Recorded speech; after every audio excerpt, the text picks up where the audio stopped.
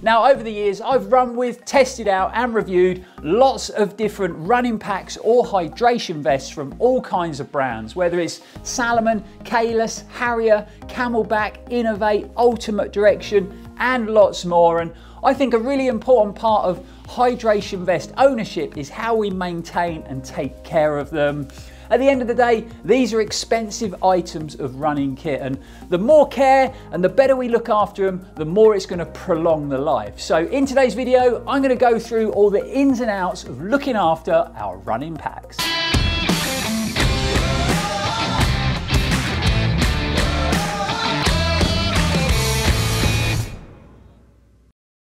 Welcome back, folks. It's me again, Lloyd Purvis, and this is Run4Adventure. Hope everybody is fit and well out there in YouTube world. So we've got a slightly different video today. Really hope you enjoy it, but more importantly, I hope you find it helpful.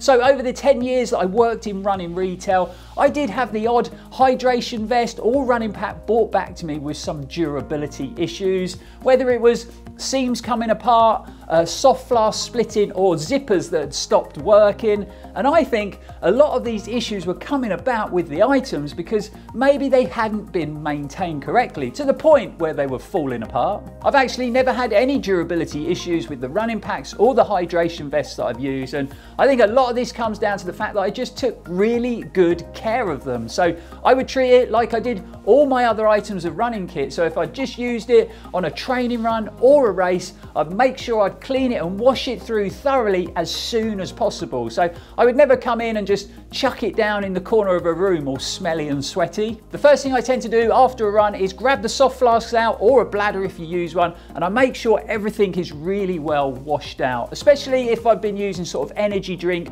or electrolytes out on the run. So give those bottles a good rinse and the nozzles themselves. Leave them on the draining board to dry out. Once they're dry, top tip, what I tend to do is I put them in the freezer at home. And yes, it is a little bit random, but I've got a whole drawer in our freezer full of soft flasks and nozzles.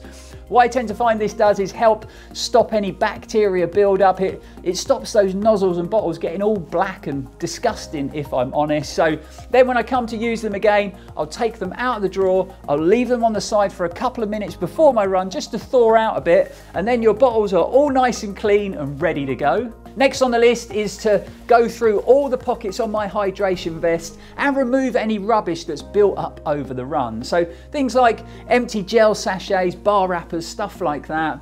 In the Salomon Advanced Skin 12 set, the hydration vest that I tend to use on most of my long training runs and races, they actually have a really handy little rubbish pocket just tucked inside that main stuff pocket on the front. A great place to put those empty sticky gel sachets because it keeps them out of the way, stops all your other stuff in your pack getting all sticky and dirty. The other thing is, it's also quite easy to forget that you put rubbish in there when you get home. So like I said, I definitely make sure that I go through all those pockets and remove everything. Now, if I've been out for a long training run, what I tend to do is get straight in the shower with my hydration vest and give it a good washing off with the shower head, really focusing on those internal mesh panels that have been close to the body and the zips, making sure that I wash off any sort of salt buildup caused by sweating.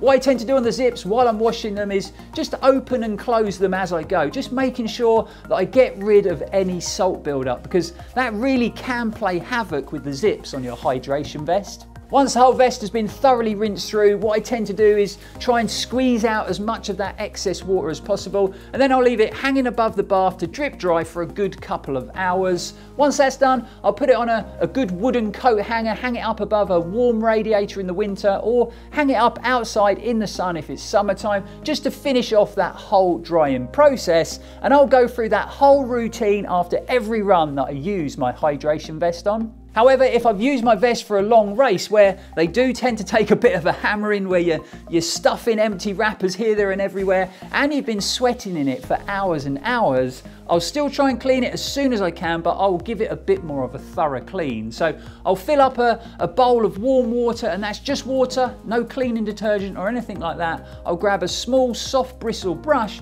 and I'll give the whole vest a real good scrub in that water. Again, focusing on those internal panels, real focus on the zips on the front pockets and the back pockets. And I mentioned that little rubbish pocket, I'll turn that inside out, give it a good clean just to make sure I get rid of any of that sticky gel residue that's built up over the course of the race. And then I'll follow that same drying process that we did earlier. So you can see pretty much all the cleaning and washing is done by hand, and I think this is the safest way to prolong the life of our running packs or hydration vests. But every now and again, I'd say maybe 2-3 times a year, I will pop it in the washing machine on a cold cycle. So around about 30 to 40 degrees. Again, no detergent. You know, if you read the care instructions for most running packs, it will say to wash them by hand with no cleaning detergent. So I always think that is the safest option. It really isn't rocket science when it comes to maintaining your running carrying system, whether it be a running pack or a running belt. So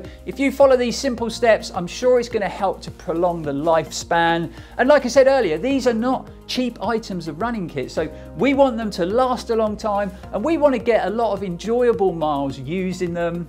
The way I look at it is, you wouldn't get home from a run, take off your technical t-shirt and your running shorts and throw them down in the corner all smelly and sweaty and leave them there until the next time you go out for a run, pull them on and head out the door, because that would just be ridiculous. So I don't know why some runners tend to do that with their running packs. So let's show our hydration vests and packs some love, because at the end of the day, if we look after them, I'm sure they'll look after us. Speaking of hydration systems for running, we've actually already got some great helpful content on the channel featuring lots of different running belts, hydration packs and vests, from buy-in guides to detailed reviews. So if you're in the market for your first running belt or pack and you're a little bit confused, you're not sure which way to turn, or you want to upgrade your current system, then those videos might be really helpful. So what I'll do is I'll link them all in the description below in case you want to check them out. We've got lots of exciting running kit and shoes heading over to Run4Adventure HQ as we speak. So a new trail running shoe from Scott Running.